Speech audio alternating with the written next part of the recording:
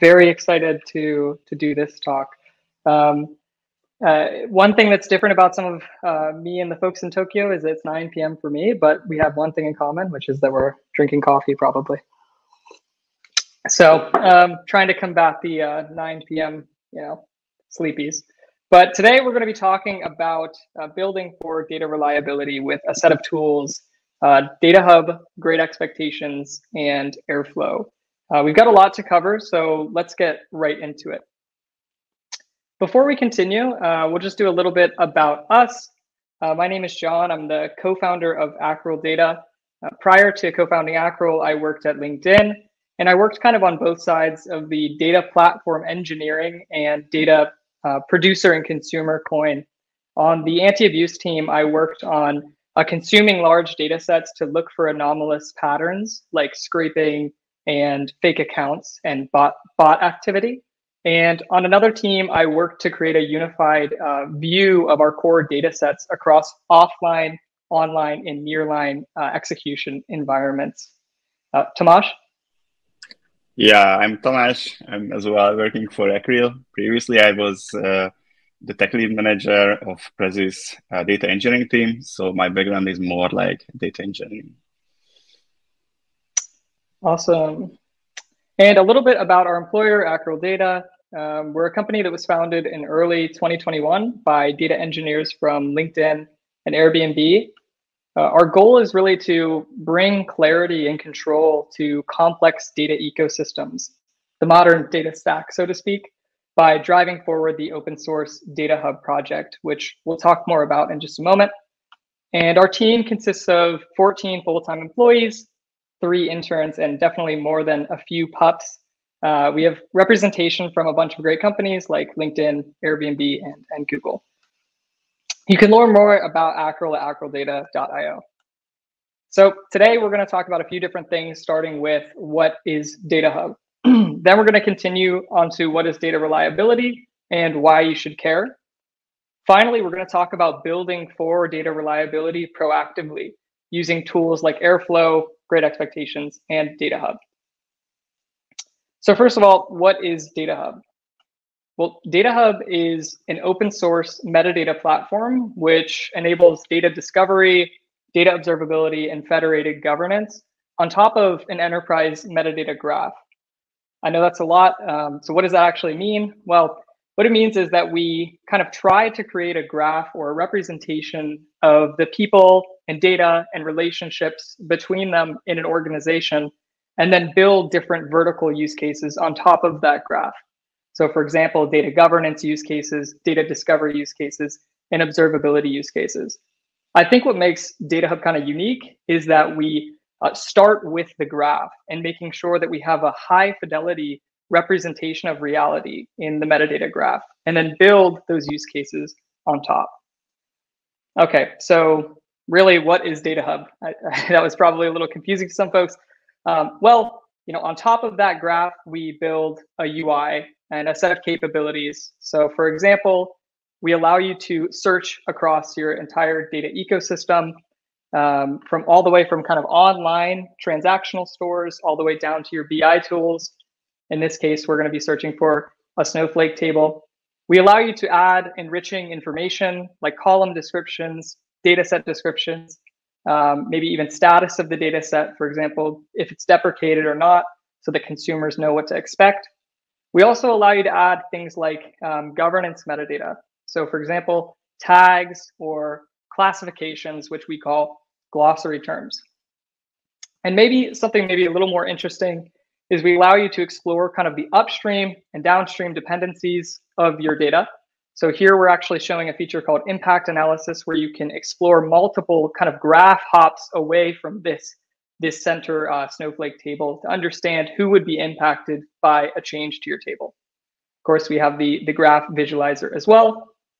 For all of the Airflow folks, we capture information about your DAGs and the operators that are within them. We even surface some run information, like whether a particular task has succeeded or failed. Finally, we collect a set of sort of operational signals about your data, such as tests that may have been run on your data and statistics. So for example, profiles of your data sets. We'd like to think of DataHub as the #1 open source metadata platform. We've got about 40 integrations with different tools, both modern data stack and some older tools, of course. And then we have a great list of adopters like Udemy, Peloton, Zynga, Expedia, and many more that we couldn't show here, unfortunately. Most importantly, I think DataHub is a community of about 3,200 data professionals with representation from mostly data engineers, software engineers, system architects, and the people that are supporting those roles, engineering managers, product managers, data scientists, and more. We have representation across a wide variety of countries, I think 56 or 60 today, and a lot of different industries, of course. In the past year, we've seen a lot of growth of the community, about 10 times year-over-year growth in the number of people in the community, and quite a bit of growth on the commit and contribution graph as well on the right side. So before continuing, I just want to call out what I think kind of makes DataHub unique as a platform. I touched on the graph aspect earlier, but there's also a set of principles, which we refer to internally as MetaOps principles. The first is what we call metadata 360. It's really about bridging this gap between technical and logical metadata to create a 360 profile or view of the data assets inside of your ecosystem. The second is what we call shift left. This is basically a concept that includes declaring and collecting metadata as close to the action as possible. So for example, declaring column descriptions and tags in Snowflake and collecting them in real time to the extent that's possible. So basically getting deep into the operational plane to source metadata in real time. And the final one is what we call active metadata. And this is kind of the opposite side of the coin, which is about putting metadata that we've collected and indexed in our platform back to work in the operational plane. And that's exactly what we're going to talk about today. Okay, with that out of the way, we will talk about data reliability, which is more likely why you guys are here. And when I was thinking about data reliability and what it meant, I started to kind of look at a couple of definitions, the first being reliable. And the Oxford Dictionary defines reliable as consistently good in quality or performance, able to be trusted. Another definition I found useful was reliability, which is really the overall consistency of a measure. And when I started to apply these to data reliability, I thought it was useful to describe data reliability as kind of the overall consistency of data quality. All right, well, that's not very helpful. What is data quality? Well, we think of data quality as a set of dimensions that kind of define the characteristics of a particular piece of data. And the most important kind of working upwards, I would say first is availability. So just having data available for consumption, available for use for different use cases inside of your organization. This is typically the first thing that's solved on a big data journey. The second is what we would call timeliness or completeness. And really what this means is it's a question of how soon after something changes in reality is the data representing that change available for consumption. So the closer to real time you can be, obviously, the better the timeliness or the completeness. So kind of a spectrum. And then the third thing we think about is really the correctness, which is about, does the data that you've collected accurately reflect reality, right? Does it actually model what it was intended to model with a high degree of fidelity? On the other side, we think of data reliability as, again, this stability of these characteristics through time. And so what we see on the right side is a picture of something that would be considered less reliable, where you have quality on the y-axis and time on the x-axis, and you can see it's kind of varying dramatically over time. And of course, something that's more reliable would be defined by two characteristics, actually, which is that the quality is high, but it's high in a sustained manner over time. It's consistently high. Okay, now that we have those definitions out of the way, we can start thinking about how to realize data reliability. And really how we think about this is kind of achieving those pillars of data quality, but again, achieving them over time as a data ecosystem evolves and changes. as the scale of data changes, as the tools change in the ecosystem, as new flows are added and removed. And then the second key, I think, characteristic is doing this at scale, right? Today, data ecosystems are extremely complicated, so being able to maintain data quality through time across, many, many different pipelines. And before we continue, I'll just take a second to answer the question of why should you even care about data reliability? And I think maybe the strongest reason is that data is fundamentally becoming a product. And when I say that, what I mean is that data is now becoming part of the core value creation chain of a company. I think there's primarily two use cases. One is facing human users. So, both internal to a company, maybe an executive dashboard using which you make company decisions, or part of the product itself that your company is serving up. And the second is really about machines, right, as the second users of data. Sharing data across companies is becoming more and more common. And I think what we'll see over time is that just how companies have built very strong online service dependencies between one another, we will continue to see data dependencies between companies be built more and more going forward. And what does this mean? Well, it means that availability, timeliness, and correctness will continue to grow in importance over time. It's not going anywhere. And so as the data engineering team, we have a few challenges that we have to face here on data reliability. The first is really scale of data, scale of pipelines, just the sheer volume that we're dealing with. And I think three trends are really pushing that. First, it's improved collection mechanisms of data.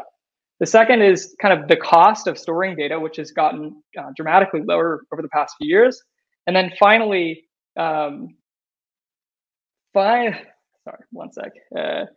finally, it is really the digital literacy, which we've seen increase over the past few years, which has driven people interacting with digital products towards an all-time high. And what we're seeing here is actually the world's produced data over time up until 2025.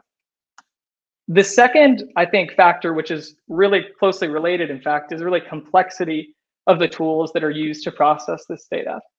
As the scale and volume of data has grown, like we've seen companies build, data democratization policies inside of the company, which really has led to a variety of different use cases for that data, which has been collected.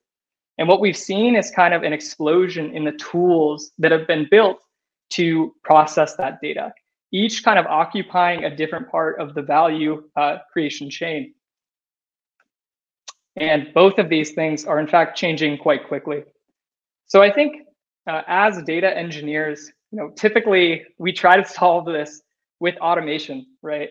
And trying to build operational tooling on top of the scale and complexity. But I think in doing so, we kind of create an emergent challenge, which is being able to separate the signal from the noise. I know personally, I would come in Monday morning sometimes as a platform engineer and see a ton of DAGs like failing in alerting states, and I really wouldn't know where to start oftentimes in terms of ranking some of these things.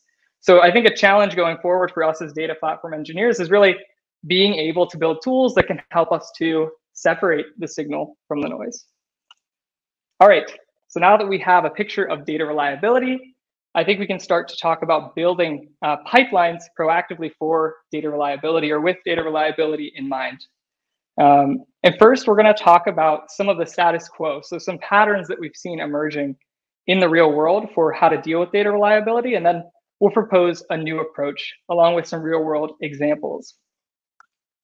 So imagine we have a basic DAG, which is just a transform that produces some output table. We'll call it table. And it's pretty standard setup. We've got a list of consumers which are kind of independent of the production of this data that are consuming the table. So for example, we have a derived table in Snowflake that's being generated periodically, maybe every day. We have another table which is serving as an input to a looker chart. And then finally, we have a third DAG, which is maybe generating some emails based on this data set. And when we think about data reliability, I think there's an organic, sort of naturally emergent pattern that will come to be if you kind of leave this setup in its current form. And that first pattern I would call consumer side validation. So this is a pattern in which all of the consumers that are consuming a table are performing their own specific checks against that input table prior to running their operations. So, maybe, for example, this first DAG will verify that the input table exists. Maybe the second DAG will verify that the row count is greater than 0. And maybe the third DAG just won't do any verification at all. And this is what we call contract on read. So what this means is that the consumer in isolation is sort of verifying the integrity of the data before it's processing it. And there's a few different downsides to this approach. The first is that there's kind of ad hoc or inconsistent validation of the input table. So you can actually have a situation where some DAGs are doing some validations that are specific to them, and others just aren't doing anything. The second thing is that you can have sort of partial validation of the contract of the table. So what I mean by this is that, maybe one consumer only uses one column out of the table, and so it's only going to verify that that column looks healthy before doing something. So you have sort of this partial validation of the contract. It's similar to, API client only using one endpoint out of 10, and that's it. So the third thing is duplicated efforts, which is obvious, kind of duplicating these types of assertion or quality checks across many different fanned out consumers. The second pattern that we see is what I would call async validation. And this one, don't get me wrong, is a bit better. In this pattern, the owner of this transform or this table takes initiative and defines a set of validations against the table using a tool like Great Expectations or DQ or DBT tests that run sort of periodically. So for example, maybe we check that the ID column is distinct, the age column is not null, the row count falls within a range, and the standard deviation of the height column is, again, in some range. And then generally, we'll have some alerts set up that will notify the author of the validations when things go wrong. We call this contract after write, because really what's happening is that once the table is produced, it's being validated on some cadence. And there's kind of a big problem with this approach too, which is that bad data can propagate through the pipeline by default. Right, so there's nothing stopping that table from flowing into those downstream consumers if something is wrong with it. And so we started to think of whether we could, do better in this architecture and what we could do to improve it. And I think one thing that we kept coming back to is this idea of, putting validation on the critical path of the production of the table. So for example, adding validation, Great Expectations checks, for example, as the final step in a DAG.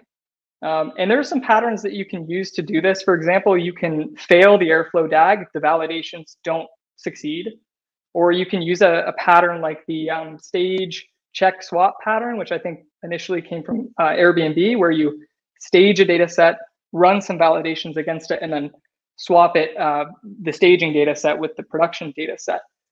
But, and I think, this is good, by the way, and we call this contract on write, where you're actually verifying the integrity or the semantic contract, not just the schema, but the shape of the data when you write it. It has some clear benefits like consistency and coverage of the actual contract, and then centralization, of course. But there's a main problem we find, which is this communication problem. It's really, how do the decoupled consumers know that the upstream data set that they're depending on has been validated or not? Even if the Airflow pipeline fails, there's not a great way to kind of communicate that downstream. And so an approach we'd like to propose is one in which you establish a communication channel between the producer and the consumers via a metadata platform. And really what we call this is metadata-driven orchestration. And here's how it works. So step one, you instrument the upstream producer with a final stage, which reports information to a central platform. And then you add a set of boilerplate simple logic into each consumer DAG, which will run some pre-flight check. So, for example, the original producer DAG may say that I've inserted 45 rows into the table. And also, by the way, the table has passed the entire validation suite that I've defined for it. And the pre-flight check can ask, is the input data up to date? So was there rows inserted in the past 12 hours, for example? And is it passing its validations? And if those conditions are true, we can simply run the pipelines. And if they are not true, we can block the pipelines or circuit break the pipelines. Okay, so enough of the high-level architectural discussions. Now we're going to take a couple minutes to talk about a real-world example where we can use tools like DataHub and primitives that are provided by DataHub and Great Expectations to start to build pipelines using this architecture from the beginning. So let's imagine that we are working for a company that does pet adoptions, and we have this basic pipeline set up, pretty standard. We have a profile for every single pet, which has details like its age, what type of pet it is, among other things. And we have that online database being copied periodically or ETL'd periodically into our S3 buckets. And then we have a Snowflake loader DAG, which will read that every day and write that into a Snowflake table. And then finally, we have an email sender DAG, which will read from pet profiles, and then it will send emails to prospective adopters about pets that are available for adoption. And we have this pipeline, it's working, but one day we have a problem. And that problem is delayed data. So the ETL job that typically will copy the online DB into S3 is delayed today. And so what that means is that the Snowflake table also doesn't get updated today. However, our marketing Airflow job, it still runs, right? And so what is the effect of this? Well, we produce bad emails. In fact, we send prospective adopters pet profiles for pets that may have already been adopted, which we really don't want to do because we don't want to pull on their heartstrings. And we also don't want to overwhelm our customer support team. So this is where the first abstraction provided by DataHub comes into play. And this is called DataHub operations. DataHub operations allows you to report and then verify operations against a data asset. So we'll talk about the first step, which is reporting. So reporting is a matter of adding a small snippet into your Airflow code, which would allow you to push this statement into DataHub. I've inserted X new rows into the pet profiles table at this time. I'm going to hand it over to my colleague, Tamás, and he's going to show you how to actually integrate this reporting step into your Airflow DAGs. Yeah, so let me show you how you can apply this technique in a real Airflow DAG. For the simplicity, we will have two DAG, what you could see in the previous slide, which one will be the Snowflake loader and the DAG, and the other will be the email sender DAG. And both will have one simple bash operator, which will represent one will represent the Snowflake loading, and the other will represent the email sending. So as you can see here, we just created a bash operator, and it will be called like the load S3 adoption pet profiles. For this operator, we are setting inlets and outlets. Here we are using DataHub entity called dataset, where you can, as you can see, you can set the platform and the dataset itself. So there is an S3 input, and you can see the path there, and it generates a Snowflake table, which will be called long tail companion adoption.pet profiles. And we want to report operational metadata, and we will do in the on success callback, because we only want to submit operational metadata when we have a successful task run. So to do this, we are defining this success function which will be the code as report operation. There we need to set up a DataHub connection. And then we are creating an operational reporter. And with the operational reporter, we go through all of the outlets which is defined for this task. And we are sending one operational metadata for each. Here in this case, as you can see, for the report operation method, you need to specify an earn. Earn is a unique identifier of a dataset in DataHub. If you are using the dataset entity, we just generate for you this earn by calling the earn method. And then you can also specify the type of the operation. In this case, we use insert, but you can use like update or delete. So there are various operations. And you also can specify the partition, what you can see here, but actually you can do that. You can specify the partition, and you can send in additional metadata, like number of rows affected or any kind of key values you want with your operational metadata. Awesome. So once we've started to report the operation metadata, the second step is verifying the operational metadata has been reported for your input datasets. And so the second piece will allow the email sender DAG before running to ask the question, have new rows been inserted in, let's say, the past 12 hours? And as Tamás was mentioning, you can, of course, also do things like report custom metadata.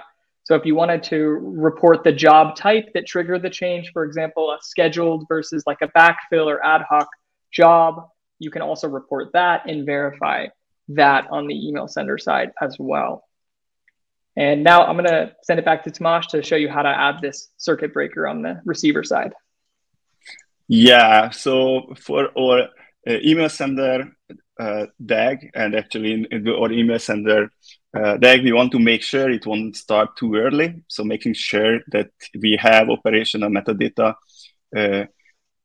exist for the Snowflake table, what we want to use. For this, we are adding into our DAG DataHub operational circuit breaker sensor, which is a DataHub Airflow primitive, which we are going to provide. It's called like it provides operational sensor. There you can list these DataHub unique dataset identifier, these earns. So the list of earns you want to check if it exists. And also you can set a time delta, where you can say in what time frame you accept these operational metadata, because of course you want to make sure your dataset was updated and you are not really interested in operations which happened maybe 2 days ago, because you want to make sure your the data is fresh, what you are working with. Awesome. I think this is also available. Yeah, go ahead.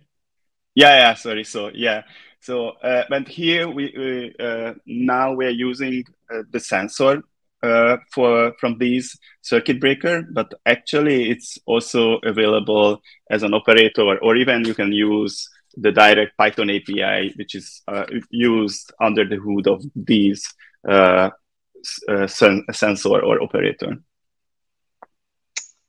Awesome. So then just a quick demo of this feature. Yeah, so here you will be able to see a quick demo where we will have these send emails and we start that pipeline, and the pipeline should start, and the sensor is checking for operational metadata. But because there is no operational metadata, the sensor is just waits until it appears. Yeah, so in the logs, you should be able to see it's the dataset is not consumable state. That's Snowflake table. So it's still waiting. But if we go to our first DAG, which is the Snowflake loader, and we run that, which will produce the operational metadata with the success hook, what I showed before. It seems like we have some loading issues. Yeah. Loading issues.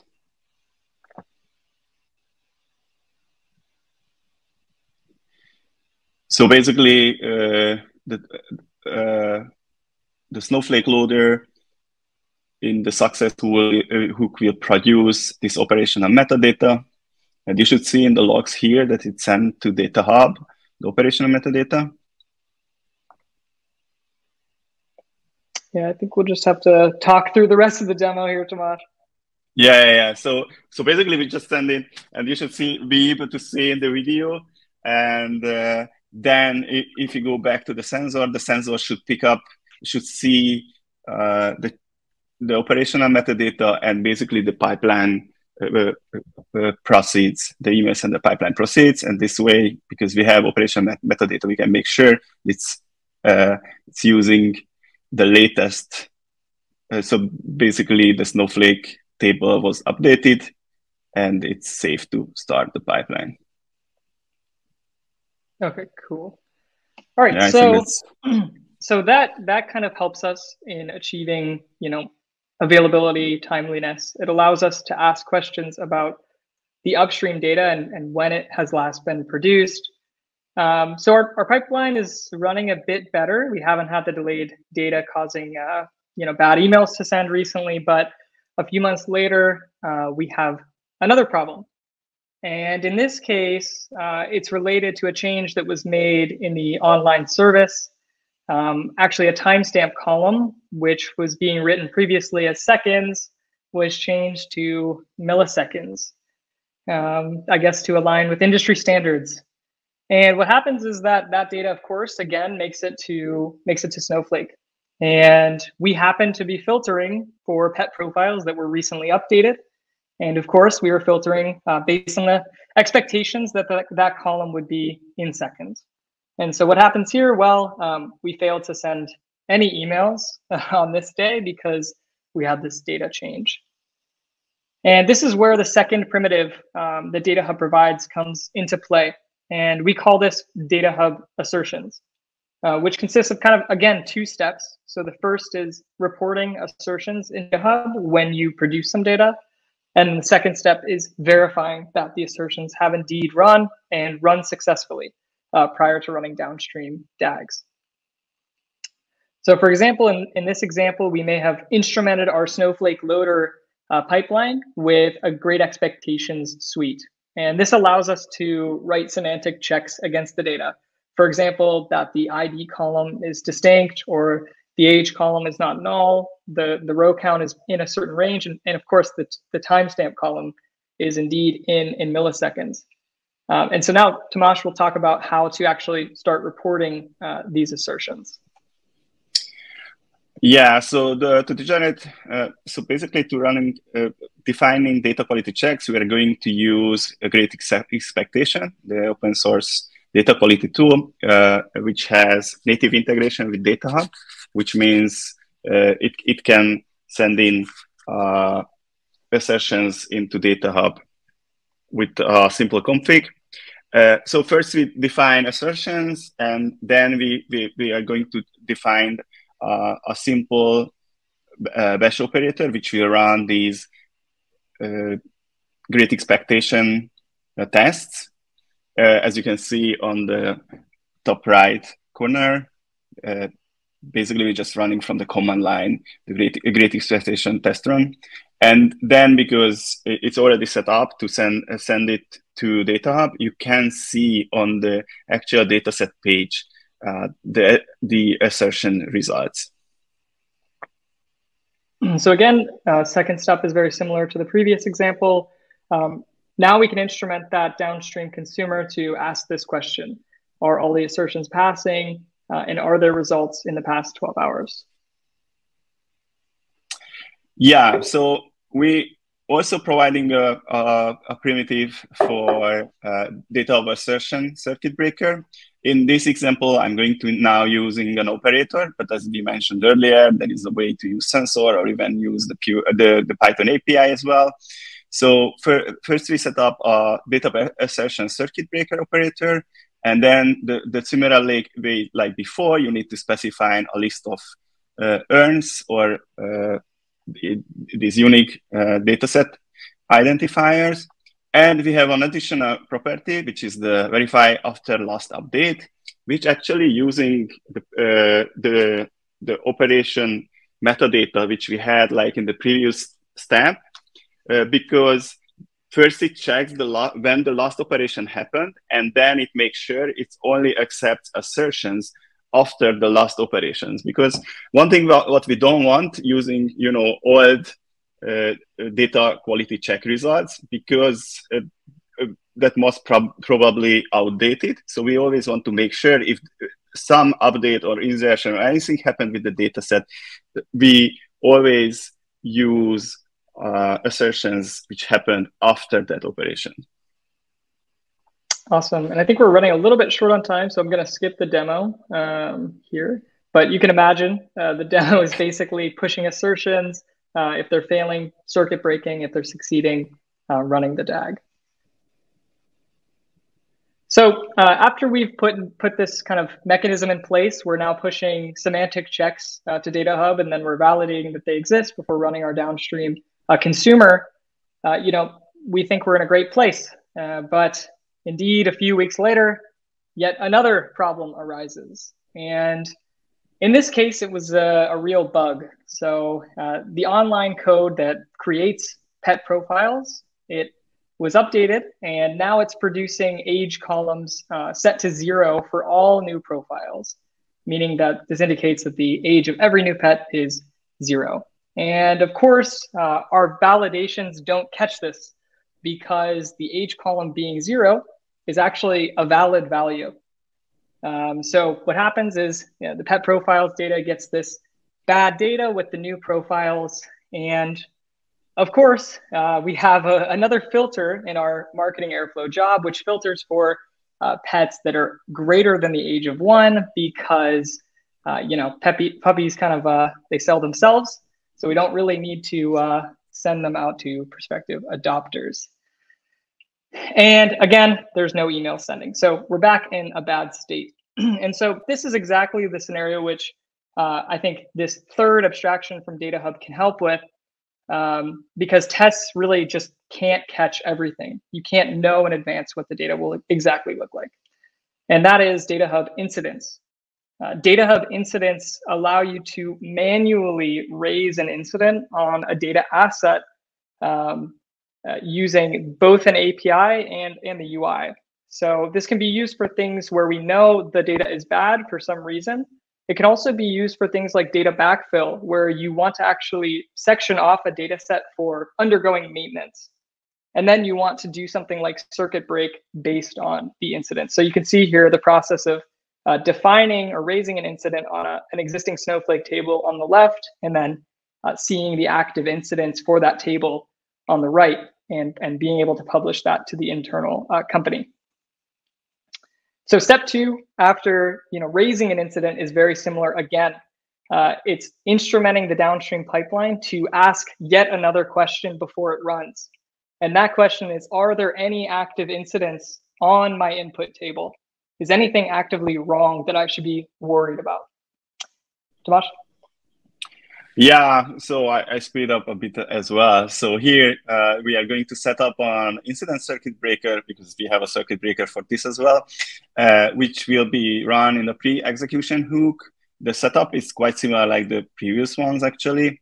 So you need a DataHub connection to set up. You need an incident circuit breaker set up. And then we are getting all the inlets from your task, which defines all the input data sets. And then we go through and try to check with the circuit breaker if there is any active incident for any of the input data set. And if there is, then it will generate an exception, which will stop your pipeline. Awesome. And we have one more demo. Of course, we'll skip this one as well, but you can imagine what it does. And finally, we'll come back to this pyramid of reliability. I think what we've attempted to build is really a set of primitives that can help you sort of work up this data quality pyramid and build resilient pipelines that can produce reliable data over time. One thing we haven't touched on really is this idea of at scale.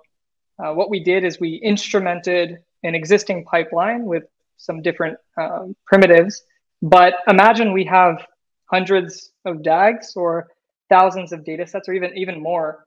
And so we started thinking about how we could take these same concepts and try to achieve scale with them. And I think we came up with this idea that achieving scale is really about centralizing control. And we started thinking about key characteristics as a central data platform team that we would want to be able to control or orchestrate thousands of DAGs. And I think the first one we came up with is really being able to kind of decouple the rules definition from the enforcement, i.e. the circuit breaking itself. The second is being able to change the rule set that's evaluated over time. And I'll talk about what I mean exactly in just a moment. The next thing is configurability. So being able to target a subset of the most important assets and pipelines with these centralized controls. And then finally, usability. So not having to go into every single DAG and add that circuit breaker manually. And so what we came up with is this vision that we're working on called DataHub tests. And really, this is a framework for a central data team to define sort of a high-level declarative policy inside of DataHub. For example, all tier 1 data sets must have some passing assertions. And then 2, automatically instrument all of the pipelines in my ecosystem to actually check against those tests before running. So essentially providing a tool to govern my scaled data ecosystem. And so on the left side here is the actual product that we've come up with in DataHub for defining tests. So central policy definition. In this case, we're defining a test that's saying that all data sets that are classified as tier 1 must have some passing assertions. And so you can see below in the define your test section, there's kind of 2 main parts. The first is really a filter, which says which data sets or which assets in my ecosystem does this policy apply to? In this case, any that are tagged with tier 1 tag. And then second is rules. So what are the rules that these data sets must pass? And then what we do is we take that definition and we evaluate those rules on your metadata graph consistently over time so that you always have an up-to-date picture of if an asset is passing or failing those rules. So on the right side here, you can see kind of the outcome of those tests appearing on an individual data sets page. For example, the pet profile snowflake table that we were working with earlier. And I think I'm going to pass it back to Tamás to show you how you can actually easily instrument your Airflow ecosystem with this type of check. Yeah, so as we mentioned earlier, we don't want the DAG authors, let on the DAG authors to add one by one for each of the tasks these circuit breakers, test circuit breaker. So there is a way how you can do in Airflow to apply to all of the tasks in all of your DAGs. So in this example, we are going to use a cluster policy, and more like a task policy. So if you don't know what's cluster policy, but these policies are applied like cluster-wide in your Airflow, and task policy is basically getting all the task instances in all the DAGs, and then you can mutate those task instances. So in this example, what we are going to do, we are adding a pre-execution hook for all of the tasks. And there we have these test policy, and as you can see in the task.pre-execute, we are defining this pre-execution method, which is a metadata test pre-execute, which actually is built up the similar way what you could see earlier. Like it just needs a DataHub connection. We just create a metadata test circuit breaker, and then we are getting all the inlets and checking if there is any active test. So if all the tests are passing for those input data sets, and if any of it's failing, then we basically just open the circuit breaker and it will fail the pipeline. So if you apply these cluster policies, basically the DAG authors don't have to do any change in their pipelines because it gets applied automatically. Awesome. One more demo, we will skip right through. Okay, coming back to this reliability pyramid just one more time. What we've attempted to walk through is just a set of primitives which can help you build reliable data pipelines. And we call this kind of preventative metadata. So putting metadata to work in the operational plane. DataHub provides a toolkit of abstractions that can help you to make your pipelines more resilient. DataHub operations, DataHub assertions, DataHub incidents, and finally, DataHub tests, which we demoed at the end there. And before we go, we'll just summarize what we've talked about and what we hope you take away from this talk. The first is that you can think of data quality as a series of dimensions, maybe with the most important being availability, timeliness or completeness, and correctness. You can think of reliability as sort of maintaining data quality consistently through time. And what we presented is kind of a new approach to building pipelines for data reliability, or with data reliability in mind, proactively using metadata-driven orchestration. Finally, we went through a set of tools that can help Airflow users start doing this today. And that is DataHub operations, DataHub assertions and incidents, and DataHub tests. With that, I will continue on to a few plugs and then we'll take questions. So if you want to try Acral DataHub, you can sign up here. If you want to join the DataHub community and join the MetaOps movement, here are a bunch of links to join the community. If you want to try the open source DataHub, just simply run these 2 commands. And finally, if what we talked about today was interesting, if you agreed with anything or disagreed with anything, maybe more importantly, definitely reach out to us. We're thinking about these problems on a daily basis. With that, I will pause for questions.